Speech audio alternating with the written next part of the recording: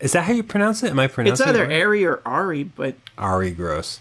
But do you remember him sitting with Rachel and he says, yeah. oy vey. Yeah. He convinces her to get closure, and Is that the episode? Yeah. I've watched that one recently. Yeah, okay. he's her date. And it's on that particular episode. On that particular episode. And so he's the guy that in that one scene convinces her to call and get closure. And then he really sells the we need the check sign. He does. That part sticks out. Because I remember thinking, like, is this where this is from? No, people have been signing invisible checks in the air. ARYE GROSS invented the sign language for check please. You're ARYE grossing it? That's what people call it when you write a check in midair. Hey everyone and welcome to 20th Century Pop, the show where we try to understand the present while living in the past. My name is Tim Blevins. And I am Bob Canning. Tim. Yes, yes, I'll say Bob, because it took a lot of time for you to say the name you said. Yeah. What's up? I was just going to say, I'm kind of surprised that it's taken us this long to get to the topic that we are going to talk about tonight. Because it's such a meaningful topic, I think, for you and I, for many reasons, or at least I think it is. I should check my notes. We might have two different topics. Welcome to the show, everybody. That could be. Well, we're talking. See, I don't think so. Yeah, we should get right into it. That's always a nice way to start. I don't know if tonight's topic is that far off from stuff we've talked about before. To be honest, right. I don't think this is a really out of. I think we have talked about this before. Again, welcome to the show, everyone. We're doing a segment. Why don't we just get right into it? We're doing a segment tonight. A segment we've done before on the show called Bingin' Podcast. Bingin' Podcast is a segment where we find a show from our past, from our youth, childhood or college that we watched. We'd watch every week, and we take a couple episodes, 3 or 4 episodes, and we binge them the way people watch shows now, one after another, kind of to revisit it and see if it holds up, just to kind of see what it's like to experience the show outside of the format of week to week. And I say that today's topic isn't that far-fetched because today's topic is part of, I think, probably the most important block of television programming from our college years, maybe even from before that, definitely from after that. We're talking about NBC's must-see TV block today. Wouldn't you agree? Aren't we kind of talking about Thursday nights, the 8 to 10, 2-hour period of time where you get Friends and some other comedies following right behind that? I mean, that's an introduction to tonight's topic, right? Yeah, that's a decent introduction. I narrowed it down per your instructions. Yes, to one particular show. I guess why I'm holding off a little bit is because I don't know if something still exists in the world, a time of night where the nation, where your own subgroups and everything all watch a program in unison. I mean, is that still happening? Maybe people did it with Game of Thrones. People do it with opening nights of movies. But do you think TV? I guess I'm curious. Like, what does must-see TV mean to you or meant to you? What is that concept before we get into today's topic? What did it mean to me in the past? It meant what you said, basically. Like, there was either one show that everybody was watching at a particular time, or there was a string of shows on the same night that everybody was watching. A string of shows like maybe Caroline in the City. Right. Suddenly Susan. Single Guy. Inside Schwartz. The Single Guy, thank you. Man of the People. Did you say Veronica's Closet? Veronica's Closet. Jesse. And Mad About You early on. Did you watch a lot of must-see TV? Was that factored into your viewing life? Yeah, I did. College is where it started for sure. I think you and I went to Friends separately, like when we first started watching it, and then we spent so much time together that we ended up watching it together quite often. I feel like after college we watched a lot of Friends together. Yeah. But it was there during college, and yeah, because it was a different different way to view TV than it is today. If you're watching Friends at 8, you generally stayed for the next couple shows. I enjoyed. Now, why is that? Why were we roped into seeing these other shows? I don't know. I think because they did the smart thing where they had Friends at 8 and then Seinfeld at 9, or whatever was the next best one at 9. Frasier eventually took his place, but I think it was Seinfeld for the duration of college. And that's true. That's tricky, though, because we watched the crap that was sandwiched in the middle. Yeah. We would. It depended on, for me anyway, it depended on the era. And I think this was 1999. I would watch Friends. I would make out with my girlfriend. We would watch Seinfeld. I would make out with my girlfriend. We'd watch ER.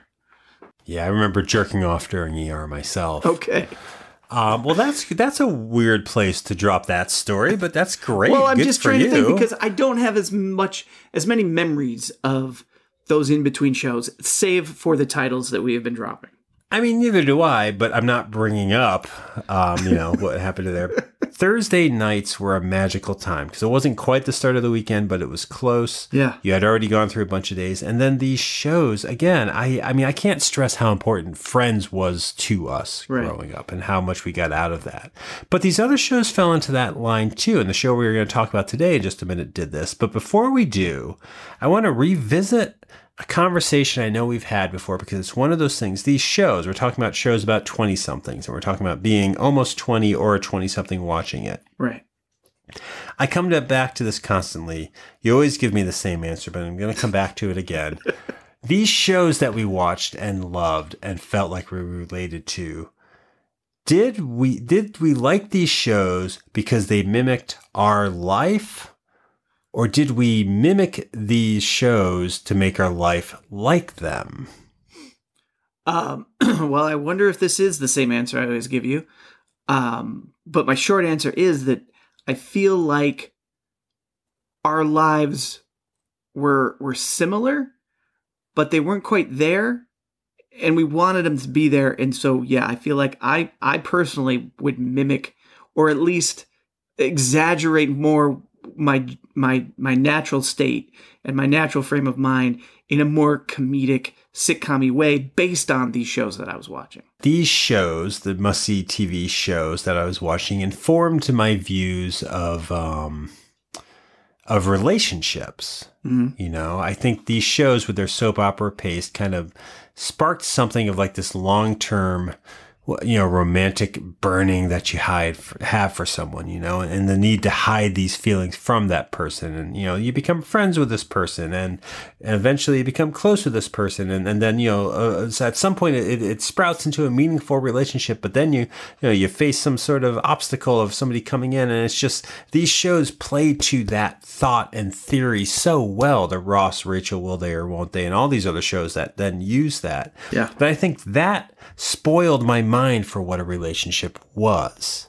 And I think I got a lot of this from these shows. Because again, these were shows that were reflective of me in many ways. They were young people finding themselves. They were a circle of friends. But I also think the nature of making a show dramatic, and I say this because I think it's going to come up in our conversation today. The 90s were a period of soap opera sitcoms that were centered around the struggling romance of how do you get this person to know that you like them. And honestly, that ruined me and made me a horrible person in how I treated people for a period that I had crushes on and was attracted to because it's using them as a plot device, which is what these shows preached. Right. And I know we have talked about this before, but it's been a while, so I'm just bringing it up again. Like, do you share this? Do you think that this show altered how you interacted with people you had crushes on detrimentally? It probably did, but I don't know another way. You know what I mean? Like my way of interacting and flirting and trying, we would throw parties when we were living together post-college for the sole purpose of trying to capture or create that moment from one of these shows where we make the joke and have the conversation, and now suddenly I didn't really date in high school. I didn't really know myself in high school. So when I was flirting and making out and having any of these romantic moments, it was post having watched Friends, post Seinfeld, post Single Guy even. So that's how I thought you did it. Stark Raving Mad? Was it post Stark Raving Mad? No, it was actually, yeah, it probably was post Stark Raving Mad. I feel like these shows were educating in a way. I was basing my life on these shows. Yeah. And I asked that because I think we met in college. We're going to Emerson College. This is happening in college. I feel like a couple years into college, there was an example of the reverse of that. I feel like for everything where we're trying to make our lives like these TV shows, suddenly in 1996, so during our sophomore year, a TV show on NBC's Must-See TV Night came along that I remember thinking, oh, this is trying to represent my life. Like literally. Not so much like, hey, I relate to this is my life, but here's a show that's now trying to be my life. And that show, that program, that lead up for a joke that I didn't think ahead of time to write, so now I can't make a reference to a show that only lasted a season or two. Renegade, was that on for a while? That was on for quite a while. Too long, was it really? That was on for a while. Like, I think it was an NBC show, and then it went to syndication. Like, somebody else bought it, and it went to USA or something. The Lorenzo Lamas Renegade. Motorcycle Lamas guy, yeah. That was Motorcycle Lamas guy, sure. 6 years. To be clear, he's a human. He's not a llama who rides a motorcycle, but or a merging of the two. But yeah, which is the better show, though? The better show? That would be the amazing. The llama show or the actual Renegade show? Which one was the better show? Would be the better show. I'm putting Renegade my vote out for the be, llama is all I'm saying. I feel like wrangling a llama into, like, say, a romance scene or a scene where it has to cry because somebody killed a relative is probably very difficult. Probably. It would take a lot of time, and I don't know how that would view. But the program I'm referencing, the show that I think when we were in college, when it hit, we were at a point when it hit, and I'm mentioning it because even before I say the title, this was a show I did not like when it aired.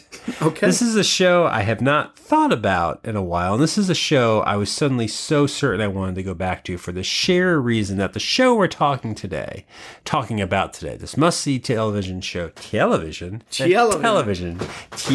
show, aired at a time when you and I were at Emerson College. That's right. In Boston, Massachusetts. In Boston.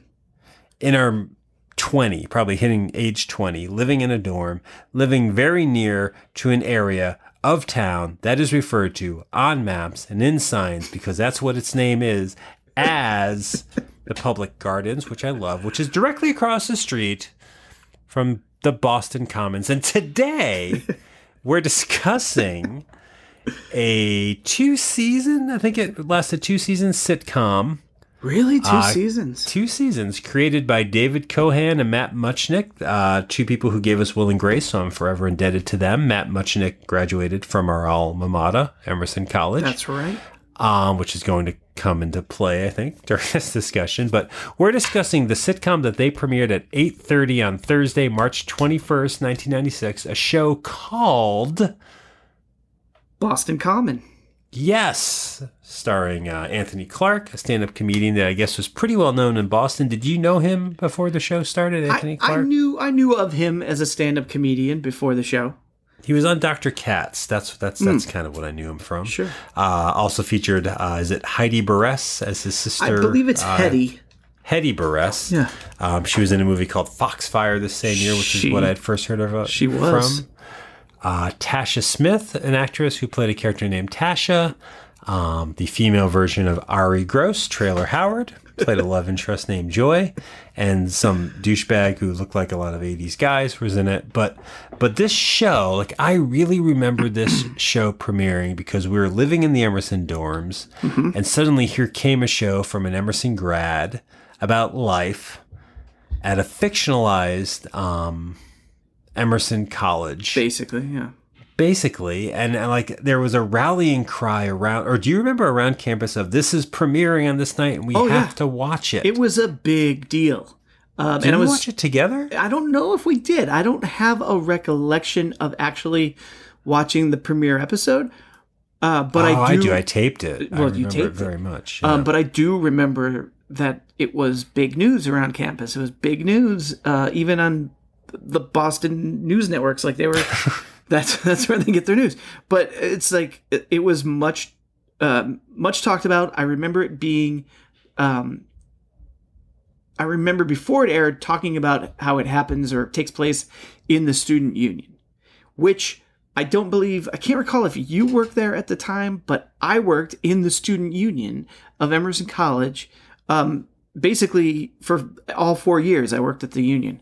I sat desk, much like the desk in the episodes of Boston Common. That must have blown your mind. It did. Man. I was very excited to see that because there it was. Everything we've talked about, wanting our life to be much like what is on Friends.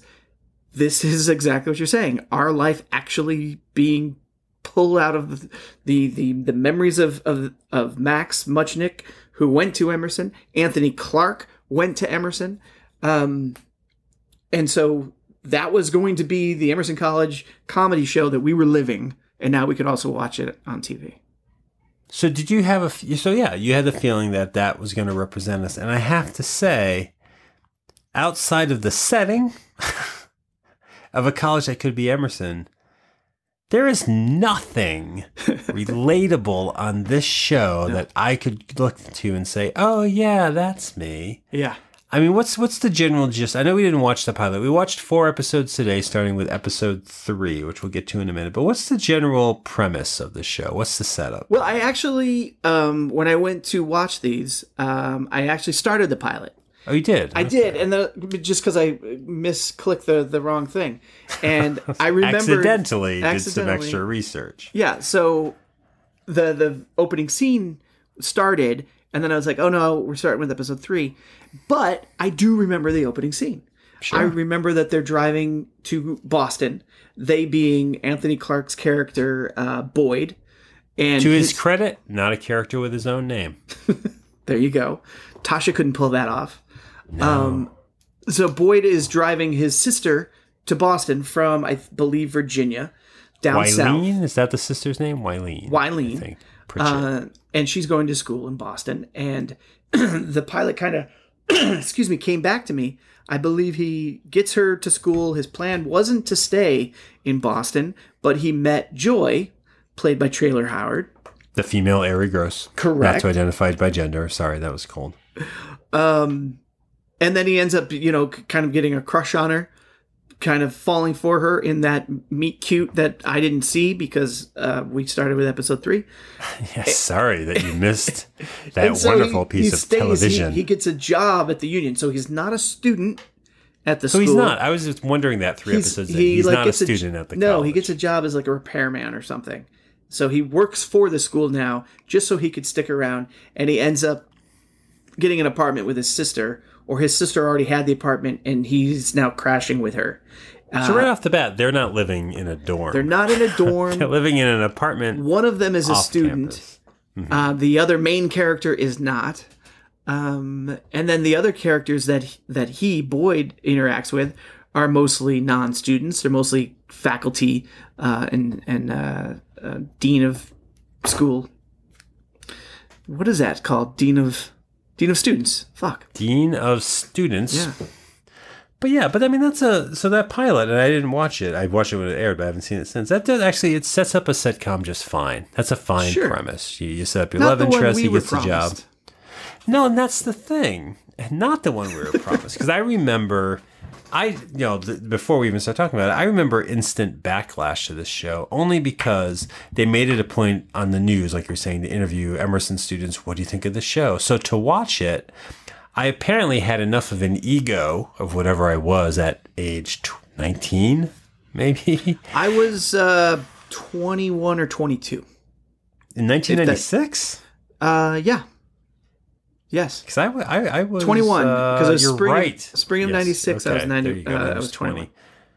I remember thinking, this is not Emerson College. They're trying too hard. They're just putting, because to me, it didn't fit. It didn't work. It didn't reflect something. And it's like, what was I expecting, though? It's a sitcom, and it's a 90s sitcom, and it hit all the tropes of a 90s sitcom. I feel like outside of the sets, which were very inviting, and maybe some views, some exterior shots, this is not the Emerson College show we were promised. But as a TV show, this show did very well in its first season. This show was a top 10 show. Well, it followed Friends. First season. It did follow Friends. That could be a part of it. But people were tuning into this, and I don't know, like, what are your initial thoughts of this as a sitcom, as a show, as the program that we watched? It was comfortable to watch. I didn't laugh a lot, but it was one of those comfortable type of things to watch. You know, it's a familiar setting. It's familiar types of characters. There were enough jokes that I didn't, I wasn't dragged down by it. It wasn't like our abysmal needing to watch 90210 Christmas special and the MacGyver Christmas special. That was hard. This wasn't hard, but it wasn't, it wasn't laugh out loud. It wasn't a funny show, but it did what it's supposed to do, I guess. It set it up. It had characters. It was constantly moving. It was fine. And that's the show. Thanks for tuning in. Now, well, let's take a look at the first episode. Yeah, okay. The first, because this will help us discuss. What did you think? Did you? Oh, what did I think? Yeah, I thought you were going to follow that up right away, but I will drag that out of you. What do you think of it as a sitcom? Watching this, and the nature, again, watching things for the show is different from watching it when they're first on. This show reminded me that there was a lot of problematic issues towards the romantic soap opera plot lines of 90s sitcoms. This show made it very apparent and very creepy that when you base a show, and shows do this, around a main character who just develops a crush on someone and thinks they should be with them, but it doesn't tell them, that's a dangerous, that's a disgusting, that's a manipulative, and that's a sad character trait that I can all too strongly, unfortunately, relate to in that period of time. So I think I don't like this show, or I had trouble with this show, because the romantic storyline, the ongoing story plot between Boyd, Anthony Clark's character, and female ARYE Gross's character, Joy, that plot line, which right from the start we're expected to put a lot of faith in and a lot of interest in, does not play well, but does play realistically. So this show, I think, causes me to judge myself harshly during that era, and TV as itself. But let's take a look at the first episode, because I think that'll help set things up. All right. The first one we watched, it was the third episode. It aired April 4th, 1996. That's entitled I, Thee, and Thou. It was written by the two show creators. I think they wrote the first three in succession. This one out of the four we watched was the one that I felt most relied on being in a college. We kind of get a plot that the school is slashing its budget, which means various extracurricular classes are going to be canceled or cut. And one of these classes, the character of Joy, the female ARYE Gross's character of Joy, is she a teacher? She's a teacher's assistant at the school? Is that her position in the show? I took it as a teacher. I didn't get the teacher assistant. I thought she was, I don't know that she was like a professor type, but she certainly was a teacher. Okay, so she has this storytellers class. Is that correct? I think it's like a club. It's a non-essential extracurricular club, and so it's on the cutting block of we don't have enough budget. We're going to cut it. So Boyd, who has this the Anthony Clark character, who has a secret crush on her, sees this as like he could try to find a way to raise money to ensure that her extracurricular club remains. He thinks because she's going to lose it, he'll find a way for it to stay there, and for somehow she'll notice that it's a nice thing to have done for her, and she'll like him more. And this is a standard sitcom plot. We see things like this all the time. We have to somehow raise money. We have to do it secretly, and we're going to do it cartoonishly. And it's a good enough idea to hang an episode on, particularly in a school place sitcom. I think a part of it, the problem with this, or part of what I didn't like about the show, is that Well, one, the action of what he's doing is very manipulative, but we can get into that later on. But two, the character of Boyd, it just seems like his role on the show, and again, coming back into this with this episode, I'd kind of forgot, his role is to do a lot of shouting. His character is always yelling his lines, his crazy lines. He's such an optimist. You can hear some loud lines, so over the top, and all this weird, unchoreographed physical activity, a lot of which is with his sister. He wrestles her and stuff like that. Yeah. And I have a hard time with that manic energy where it's like, I'm going to be Robin Williams. Well, you know what? I love Robin Williams, but that part of Robin Williams was annoying. The goofy, I'm just going to get out there, I'm waving my hands, I'm screaming. There's a bit in this, what ends up happening is to raise money, he holds like a revival. Like he brings all these financial backers in, and he comes in, and Boyd does this like cartoonish preacher bit, where he's running around, and it's like a big set piece. It's supposed to be like, look how wacky he is, look how crazy it is. We're supposed to be applauding, and that's a hard thing to pull off, and he doesn't play the manic character well. I remember Anthony Clark as being kind of like a quiet, slow burn kind of comedian. He has a great appearance on Dr. Katz. Early on in the Dr. Katz animated series. And it's very slow speaking, kind of like country bumpkin jokes. And this show is not that. And I respect the fact, this show, they're not dumb country hicks. They're intelligent people from the South with Southern accents and Southern beliefs who are part of the school. But I can't stand that kind of performance. And when he's doing it because he harbors a secret crush on someone, which is the 90s version of courtship, I can't deal with that, because he's just a manipulative prick. He's just lying. And also it's just kind of like, so if she gets the money and she keeps teaching her class, why is she going to like you more? Right. It's a weird cylindrical thought process that I could, again, wholeheartedly relate to and hated. Yeah. And you're made to want to root for him in that scenario. In all of those scenarios, you're supposed to be rooting for this one person who, like you're saying, is manipulating situations and being backhanded about it, and trying to basically destroy a relationship that already exists. Which inherently with a douchebag, which the female ARYE GROSS is dating a guy named Jack, and he has to be the douchebag, otherwise you would feel terrible for what this guy's doing, and instead you're supposed to be rooting for him. At the time, I guess, yes, but now you're absolutely right. Like, there's nothing likable about Joy's boyfriend, and that's kind of where the show suffers. Like, there's no tension because he's not interested in Joy, so we don't really care about his opinions, the character of Jack, her boyfriend. It's just, it's like you're just saying, it's a cutout obstacle to validate Boyd's actions, and that's like a lack of characterization, lack of drama, lack of plot, and very much what 90s TV was. Why is that? The characters of Ross, the characters on the single guy, the character of Boyd, why was it that TV was populated by these wisecracking, awkward in their own way gentlemen who are just suddenly endearing to their secret crushes? Like, why was that so spread about television? I don't feel like that was a template before TV. I feel like we're getting away from that now, but in the 90s and when we were in college, that was the route to go. That manipulative, sad, I'm owed something, Arrested Developed child that I very much was, who gets their own show and is now pursuing this character who is also dull. The character of Joy is a dull female lead. I think she was probably, she was enough of a cipher that you could hang on whatever you're looking for onto her to get it. But the point of the show isn't, are they going to get together?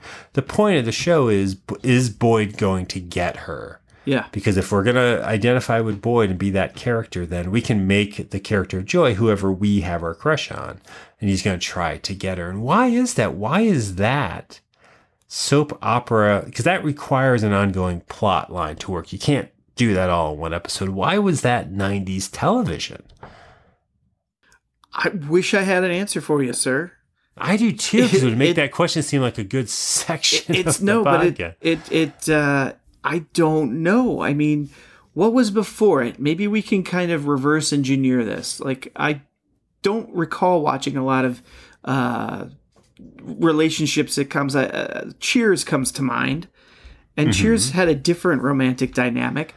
These were two single, fully formed adults, as I can recall, in Cheers.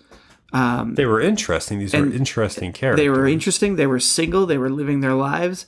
They had every right to, flirt and interact and do what they felt like they needed to do. What else was there out there? The Love Boat? I don't, I'm trying to think of romantic Well, you're not comedies. following the same romantic characters. I think, sitcoms, I don't know, like we had, I guess The Wonder Years isn't a show I watched, but there was Newhart? Kevin pining for, Newhart, he was with someone. I think you had a lot of relationships with people already together. Family Ties.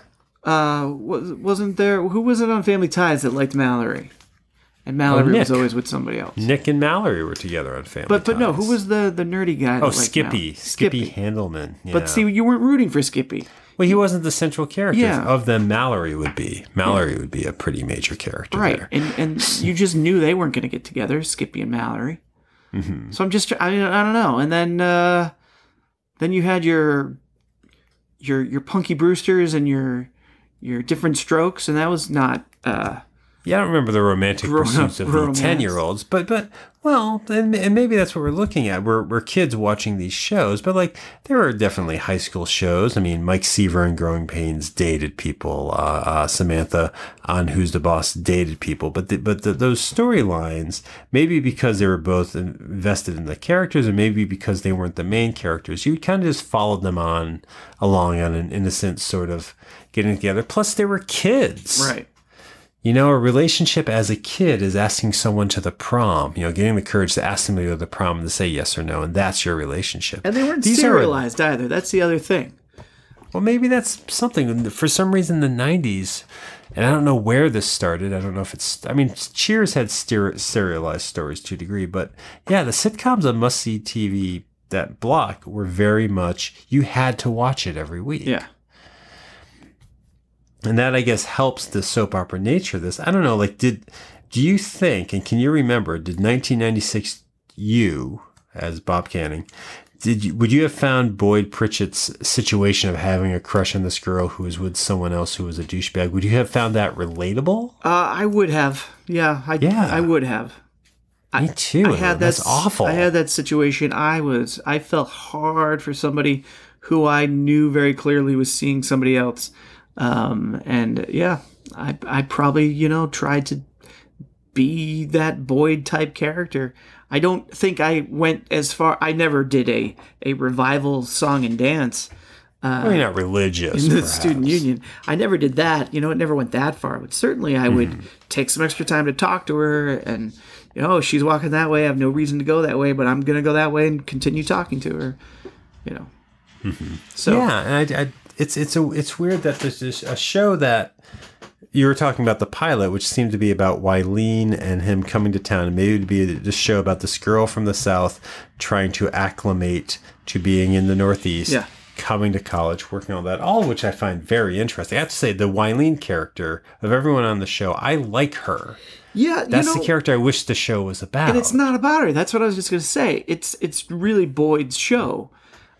Which is, again, why it's not really a college show. It's more of a workplace show because you don't really get to know the students. And there's like hints of where things could have gone with like a recurring student body where I think you could have built like out frat pledges, which I never saw in college. And you get like the film student you never who saw wears frat all pledges black. in college, Tim? At Emerson? No. Tim, the bit in episode 3 where they're holding the brick and singing the song, that is what a fraternity at Emerson had their pledges do. They had to carry a brick around. Really? That was happening? That was straight from Emerson College. I'm sure they've done it elsewhere, but... Nope, Emerson's the only one with a fraternity that I can think of. But knowing that the co-creator and star of the show are from Emerson, and here we are in the student union with a frat holding bricks, I took that as a direct reference to that. So that part Emerson. didn't resonate. Those were the parts where I'm like, they're just sticking this in. Like, this show had a chance to be like the Simpsons thing where it's like, here's your college, and here's all the different lifestyles and these, you know, background characters with some interest, but they all just seem like surface interpretations. It could have been more of Community, which I know is not the era that we like to talk about, but no, but it's a great show. They ended about up growing, a school. and you got to meet more students further and further out of their circle. That was also an ensemble, which again, the show does not treat its cast as an ensemble. No, not in the same respect. You definitely have your center of Anthony Clark. And I wonder if the show was originally pitched to be Boyd's show, or if in casting him, the show kind of shifted the feature. Because again, Anthony Clark became a breakout star either around this time or because of this. Like he's in The Rock. He shows up in that movie. I think his stance as a stand-up comedian kind of expanded. Like he was a breakout star and then for a brief period. He ended up being in 3 or 4 seasons, 5 seasons of Yes Dear. Which is a lot of seasons of Yes Dear to watch.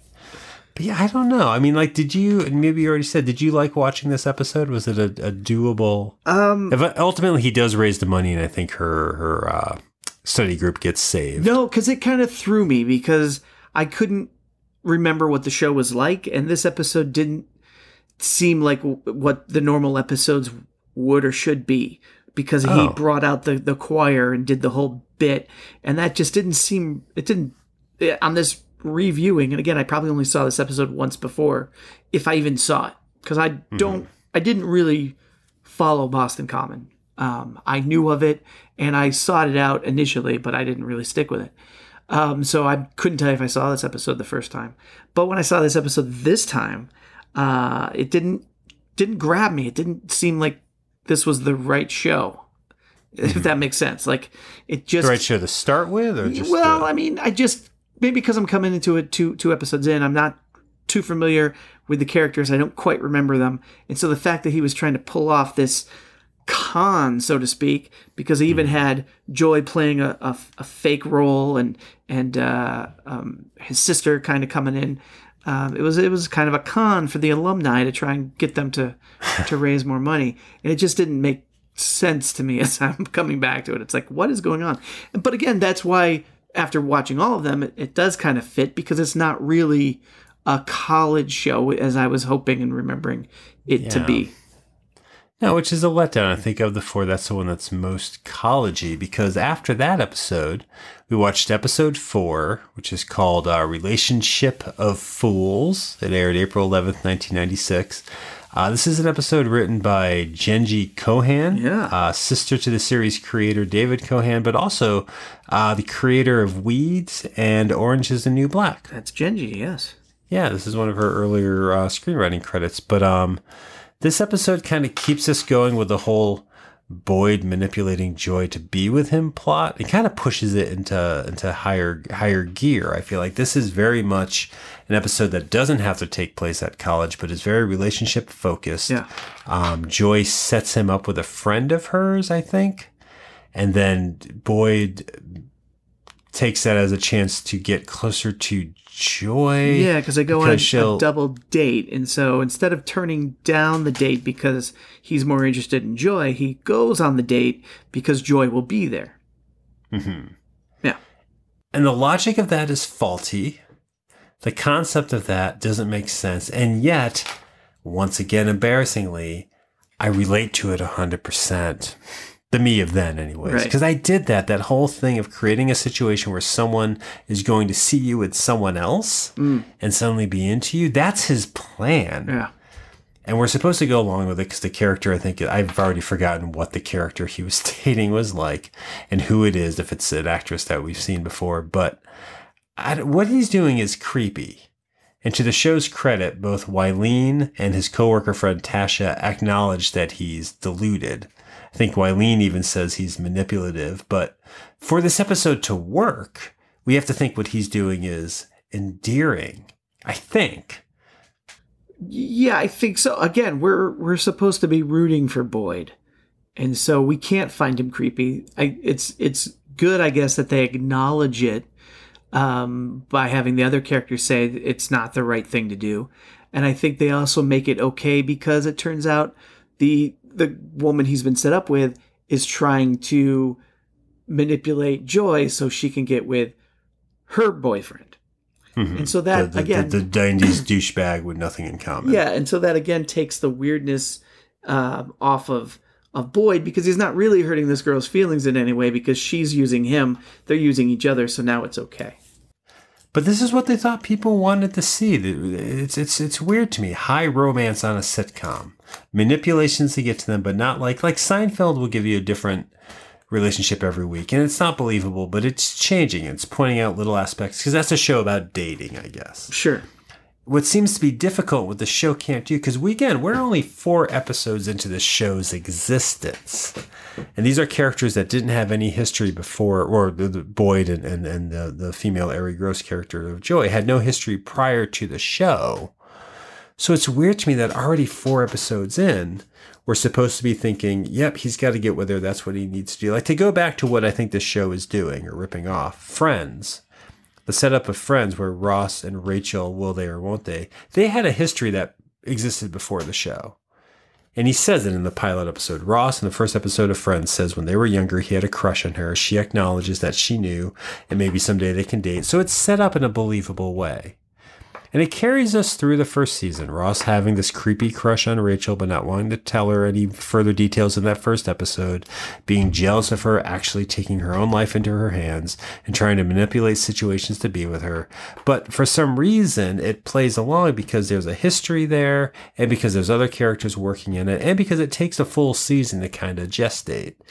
4 episodes in on the show, it just feels like it's plotted out. Like, here's the course we're going. We're going to have a character win over a girl in 8 episodes or whatever. And it's weak. It doesn't hit. And yet, I think at the time, I would be like, yeah, I get what he's going through. Sure. And that makes me a horrible person. Yeah. Like, horrible.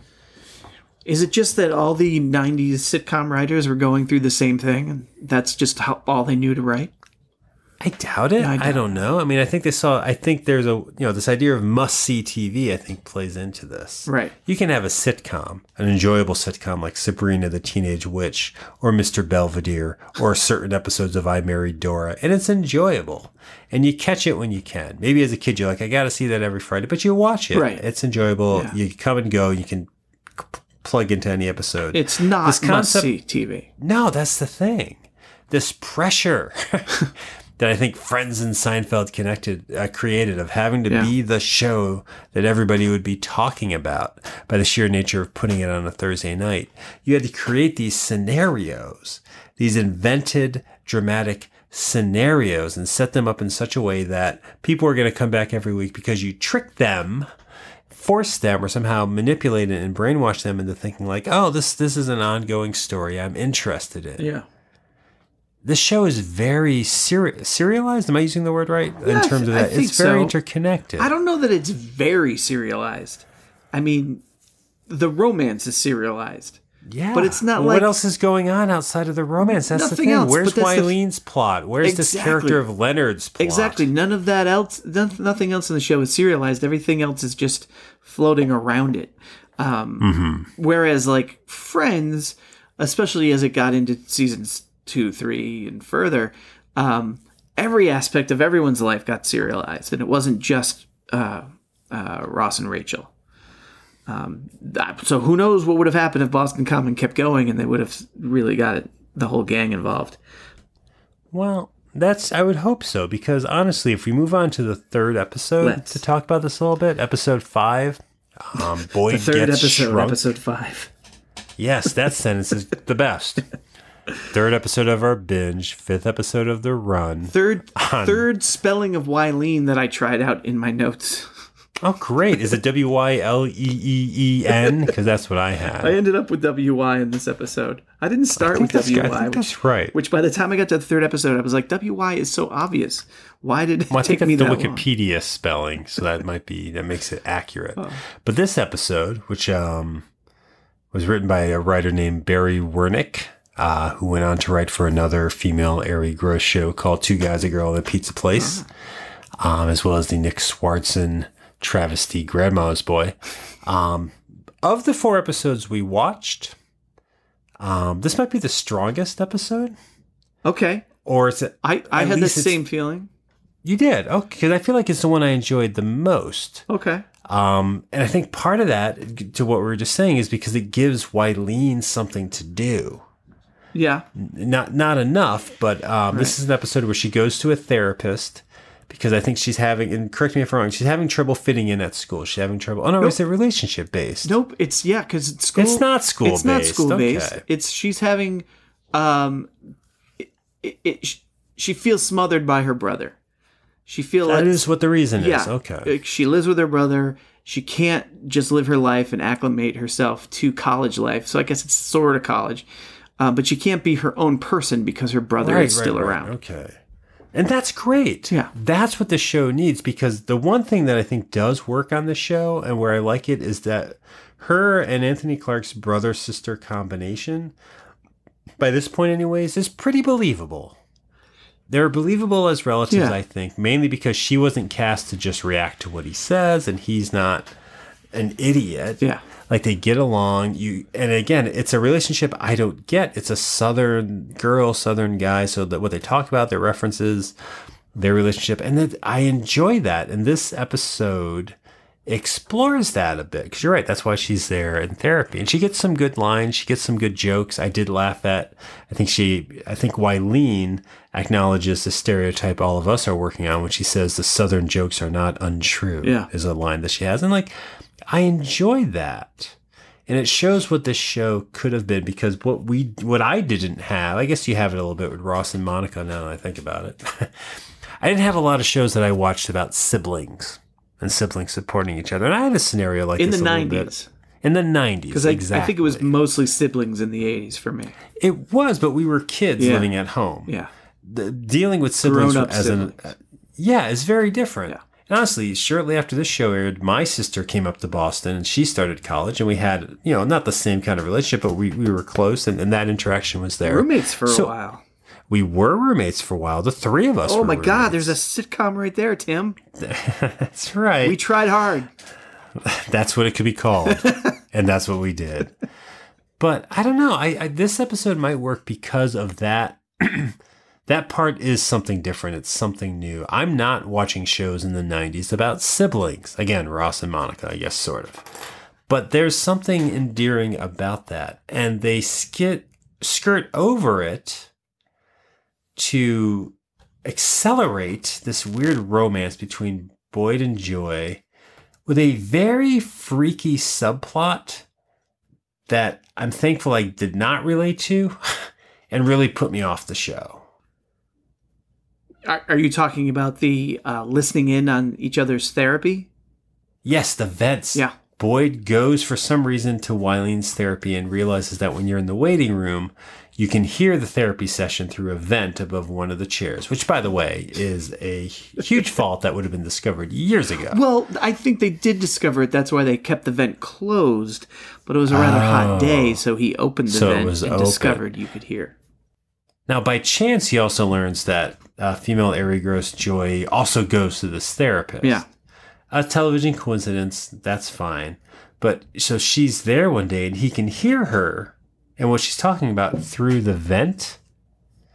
And he figures if he starts coming every week, just listening to it. No, if he starts coming to the waiting room every week when she's in there, he can hear stuff through the vent, get to know her more, and use that to bed her, to get together with her, to make the relationship happen. And that is crossing a line. Yeah. That is incredibly manipulative. Well, he struggled with it, Tim. He struggled with it. He opened it. He closed it. He wasn't sure if it was the right thing to do, but he was there doing it. And that's the thing. His doing it is the problem. Yeah. With these kind of sitcom heroes or ingenues. He's lying. He's using female ARYE GROSS Joy's frailties, and he's manipulating her secretly to win her over. He has no respect for her privacy or the struggles she's discussing in therapy. He just wants to find a way to ultimately get into her non-male ARYE GROSS pants. Not her good graces, not to get her trust, not to date her, but just to bang. Yeah, bangs. Is in my notes for some reason to bang her. And that's Ross. That's the character of Ross. That's the character of Holden Ross in Chasing Amy. And that was us in college. Ross and that's gross. was in love. No, he wasn't. I felt Ross hadn't seen her in 6 years. And then her appearance made him remember that crush. So he was using her to get ahead because he was unhappy with the marriage that had fallen apart. That's true. And he's just not very good with women. And here's a safe, this is the problem with Ross. Here's someone you see every day, so you don't have to make an effort. By nature of your friendship circle, you're going to see her. So why not develop a crush and just get mad at the choices she makes that doesn't involve you? Because you're guaranteed to see her every day because she's living with your sister. Why did we think this way? And am I wrong in including you in this? Why did I think this way? I thought this way to some degree. It's gross. It's disgusting. It's manipulative. It's embarrassing. It's what I thought relationships were, and that's awful. That's not read off a note, by the way. Those are all very in the moment sentences. Sure. I wrote the word gross, but I think that might be because of ARYE GROSS. Yeah, I mean, it was all we had. I mean, just looking at the list of shows. What does that mean? I mean, it's what we had. It's like, was there a sitcom out there that treated these types of relationships or any relationship with dignity and correctness, for lack of a better word? Was Crossing Jordan on at the time? I don't know. But why is that? There are books out there. I guess there are films. There are human beings. Why did we... Why was this our go-to of how to act? Sitcoms. The half-hour sitcom. The easy-to-ingest Thursday night program. Because the idea of a series, we know how TV works. We know that shows keep going. So the idea that this show has to sustain itself, to ultimately the goal of a show is to reach a finale. It'd be, normally the season finale of interest. Yeah. And you keep that going with more drama. And so if there's a romantic subplot, of course the idea is they get together, but the journey to it, right, the struggles, the bumbling, the entertainment of it, to know that it's going to be ultimately rewarded because it's destined to be, and you mind controlled her, which is what are the two topics of this happening. That's fulfilling. So all these crushes I was getting, all these people I was so sure I was in love with, and all these secret feelings I kept to myself were in service of just maintaining a season of my life, of this series. Like, I'm sure I didn't love half the people I claimed to love. I don't even know what that word would mean. Right. But there were people I was close to, so instead of accepting them as friends, I created scenarios, boundaries, and secrets to create my own little sitcom, which is the most dishonest act I've ever done. And I once stole a pack of donut gems by eating them in line at a Quality Mart waiting to be rung up. And that's pretty low, too. I mean, this is probably the problem with John Hughes movies. I don't know. I haven't thought those through enough. But this 90s 20-something, I deserve this person, and I'm going to struggle to get them mentality, making it the valiant. That's just... Did we learn that from these shows? Or were we, again, I'm repeating the question because I guess I don't know. Did we learn that from these shows? Or were we drawn to these shows because they reflected that in a week-to-week dramatic fashion before ER aired at 10? I'm trying to recall if I had those feelings, those thoughts, those scenarios in mind before college. And I don't think I did. I don't think I did because I didn't have the social structure of being on my own. Right. And so, as you know, like we've talked about it, as we're learning to live on our own and be our own people, and these are the shows that are on, I think they did give us this sense of how things are supposed to be. Consciously or subconsciously. Hopefully, I mean, probably subconsciously. Only in retrospect are we really putting it all together. I don't know, because these shows were watched by millions of people. Is that the mindset of millions of people? No, I don't think everybody would react to them the same way.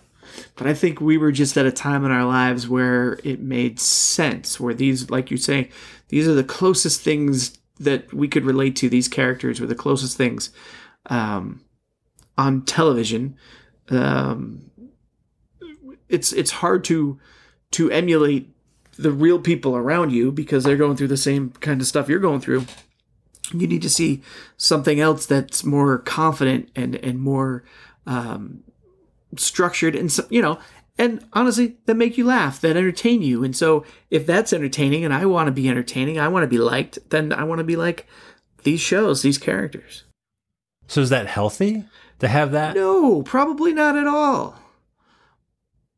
But So what should we expect from our sitcoms? What do they owe us? What should we be getting out of half-hour comedy for the last track? Expect that you should be getting some laughs. I don't think you should be getting lessons, but they tried giving us lots of lessons in the 80s. It should just be entertaining and funny, but you're right. There needs to be something there to keep you coming back week after week, and that keeps you engaged, that keeps it must-see, and that's where drama comes in. That's where roadblocks in relationships have to happen. Otherwise, it's not as interesting, perhaps. Perhaps. This show, by the way, this particular episode we're talking about, does a pretty clever drama thing to get you back in the next week. I have to say, the end of this episode, I was like, that's good TV. Yeah. The last couple seconds, it's a pretty... What happens at the end? What's this clever thing? The whole part of how Boyd knows that you can hear through the vent is because he listened to somebody that wasn't Joy first. That's who he heard first. And then he went in and had his session, and in his session he talked about Joy, and I think the joke that the tag back that comes back is he says, if you say Joy, Joy, Joy, it sounds like you're on a trampoline or on a pogo stick. Yeah. That's it's a silly line. And then he comes out of the office, and that's where Joy is sitting. She has headphones around her neck, so you think maybe she didn't hear him talk about her because she was listening to music on her headphones. And so goes through the rest of the episode, and you're pretty confident that she didn't hear him. That's how it's established. But at the end of the episode, she uses the Boyd line to clue him in that now she knows. And that's right at the end of the episode. She walks out, kind of looks back and winks at him or waves or something with a cute little smile. And I don't even think she does that because I think it's uneasy. You don't know how she feels about it. Yeah, like, I mean, I felt like I came off of it as that she is now playing with him. Like, she knows, and she's kind of flirt. I took it as a little bit of flirting. Oh, I don't know. A little flirting I took it as a little bit of putting him in his place, and I loved it. Okay. Because finally something is happening. Yeah. That's a good situation. He's found out he's uncomfortable, and now, if we want him to like him as a character, he has to confront those actions. Right. That I was blown away. But you will not believe the final 20 seconds of tonight's Boston Common fart sound. And that was good drama. That was good writing because something was at stake. Sure. He was called out on his shit, and it was followed up the following week by the last episode that we watched, episode 6, entitled Virginia Reeling. It aired on April 25th, 1996, written by the show's creators again. And this one follows up from that last episode and definitely shows like the soap opera plotting of the time. And again, it kind of, unlike Friends, putting it out in the open very quickly. Like at the beginning, Boyd's kind of avoiding female ARYE GROSS Joy at work. He's kind of not wanting to run into her. Right. And his coworker, who we haven't even talked about, Tasha. I think is encouraging him to talk to her because she knows it's kind of weird. Yeah. She knows that he's avoiding it. And early in the show, within 5 minutes of the episode, they talk. Boyd and female ARYE GROSS Joy discuss what happened, and confidently, not with a lot of bumbling around, not with trying to keep it a secret, not by making a list on your computer that says Rachel and she's an idiot because she hasn't figured it out. Not the Friends fashion, is what I'm saying. Rachel. This is a very believable and mature follow-up on the show called Boston Common Fart Sound. This is, I don't know, these characters are actually smart about relationships in this episode. And I liked that. Yeah. And that intrigued me a bit towards what this show could be. I have to say, I kind of thought this episode holds up in that sense. Okay. I mean, I stopped watching the show after the first season, but I kind of enjoyed that because then the plot goes on. He goes line dancing with Tasha for some reason. Yeah. and I kind of thought, too, that because what their conversation was, it was basically like, yeah, we can't do this. This just isn't meant to be. I'm with somebody. Meaning Boyd and female ARYE GROSS Joy. And so I kind of even saw a Tasha thing starting here. Well, that was interesting. Yeah, because she was, this whole time, has been the best friend. And if it was her sitcom, she would be the Boyd character manipulating him, trying to screw up the Joy relationship because she wanted to be with Boyd. But we weren't seeing that, but we were just seeing her being a decent friend to him. And then in this episode, they really connected more. And I thought, there's that moment where he's like, I'm going to dance with you now. And he danced with Tasha, and I thought, oh, hey, this is where that could go. And then maybe Joy and Boyd just become friends, and maybe it's the season 2 twist where now we're following Rachel pining for Ross. We're going to follow Joy pining for Boyd. Yeah, I mean, that's possible. But I have to say, what you're saying about Tasha, that makes sense because it's a natural progression. Again, we're only 6 episodes in, but who knows how much time has passed. But there's something there. They have a history, even if it's only 5 episodes. And again, I stopped watching the show. I didn't watch the second season. I don't know if it goes anywhere, if they do get together or not, Tasha and Boyd. But it doesn't matter because that's very much in the moment. If they're if they're good friends who remain good friends, that's a very endearing moment to see. If they're good friends who could be something more and eventually it evolves, that's something we could see. And if they're friends that don't evolve or it doesn't work out, I mean, there is a bevy, which is a word I've never used, of plot lines. And I'm curious because where would that show have gone? I don't remember how this episode winds up. Oh, well, God, don't forget, talk about unexpected storylines. Suddenly, Wyleen is a country singer. Oh, yeah, that's right. That threw me off more than anything. You're talking... That might have been mentioned in an earlier episode, but I'm not positive. I'm going to have to hope that it was, because otherwise it's out of nowhere and nobody reacts to it. Not even these canned studio audience. Yeah, she is not scheduled to be the performer. She goes on stage and everyone that knows her is just like, yep, whatever. That's just something she does, apparently. Yeah, and it's too bad because, again, that character I probably got slowly moved off the show. Wyleen probably got rolled back. But this episode did have a sense of these characters. Having watched it, it took 2 episodes to realize this. I think it's a nice example of how this block of time Must-See TV would offer up shows. Those 2 hours are almost like a rotating anthology series. That synthesized. Sure. And kind of complemented whatever made Friends work, I guess. But just kind of, without going out of its way, attempted to give us something to relate to. Yeah. And that's harmless. And that's fine. And it's unfortunate that it played to the darker aspects of what it meant to be a 21-year-old person in college, pursuing relationships. But I enjoyed these episodes. I was surprised that I wanted to see them when it came up as a topic. But I thought they were fine. Yeah. They're available on YouTube illegally, legally. Currently, we could say they're available currently. Yes. If you want to check them out. I think that's it. That's it for this show. This was a light one, an easy one, but I enjoyed it. I hope you enjoyed it. If you did enjoy the show and would like to enjoy some others, check out 20popcast.com. That's the main website for the show. You can always stream the most recent episode right there on the homepage. You can also, find links to how to subscribe to us on Apple Podcasts, on Stitcher, Google Play. We're trying to get up onto not Spotify. Is it Spotify? There is a thing called Spotify. Yes, trying to get on Spotify, working on that. But, just any way that you listen to your podcast, for the most part, we're probably on it. So we would ask if you enjoyed the show, please subscribe to the show there. You can also follow us on Twitter at 20popcast, on Instagram also at 20popcast. And I would beg you, I would actually say today with hands clasped in front of my chest, pretending to be on my knees, if you do listen to the show and you do enjoy the show, I know it's an effort to do that.